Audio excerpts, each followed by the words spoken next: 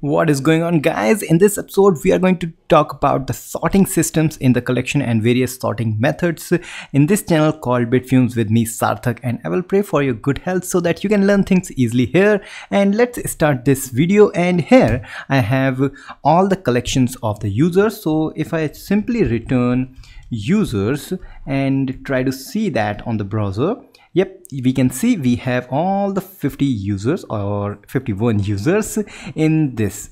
So that's nice, but now I'm going to show you some cool things. So just suppose I just want to sort it by, so we have a method called SortBy.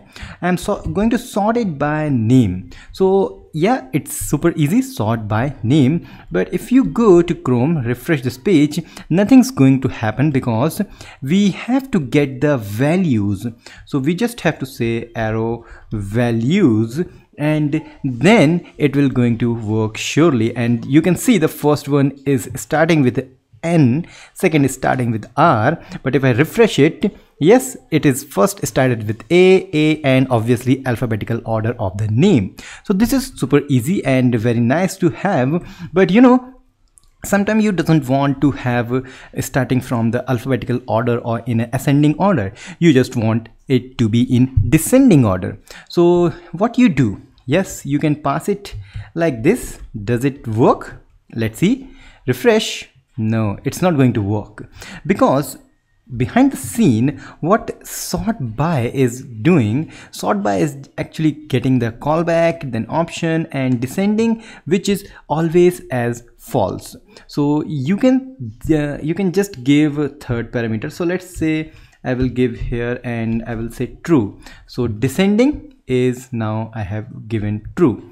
So refresh, and yes, you can see now we have the names starting with the W and U, then T, then S, my name. Okay. Okay, so this is very nice, but you know, passing all these things just for doing the decreasing order is not a very good idea. So what we can do, or what actually Laravel has done with these things, is that we have a new function or method called SortByDesc or sort by decreasing order. So if I now go and refresh, yes, you can see we are getting the same result as the previous, but without passing various kinds of confusing options parameters. So behind the scene, what it doing, yeah, it's again calling the sort by what we have done before. It is calling sort by, but okay, so it's raining here and you can probably hear the magical sound of the rain. Nevertheless, sort by decrease method is actually calling the sort by and making the third parameter as true, what we have done exactly in the previous example, like this. So it is same exactly and giving the result which is here, but it is so handy and easy to remember. So this is why we have two different methods. But suppose I only want the first one.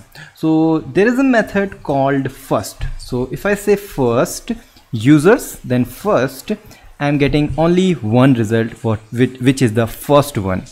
But now what I can see here, the keys, which is ID, name, email, are not sorted actually. They are just as we have provided in our database table or in the migration. So why not sort these things by key?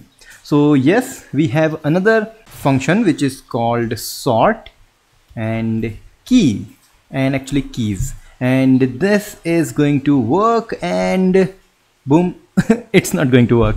You know why? Because when we have called the first method like this, you can see it's not a collection, it's just a single item, it's not a collection of the items. So if I do this and I will say collect, and then I will say sort keys, and now you can see it is now sorted by the key name which is having created at C first, then E, then I, and this is good.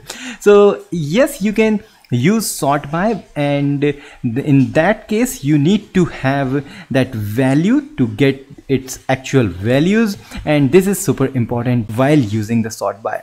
So if you have liked this episode, please go and subscribe to this channel if you have not already subscribed, and don't forget to hit the bell icon to get instant notification like Bitfumes on Facebook, Twitter, Instagram, because here Laravel knowledge never ends, and we will meet in the next episode. Till then, goodbye.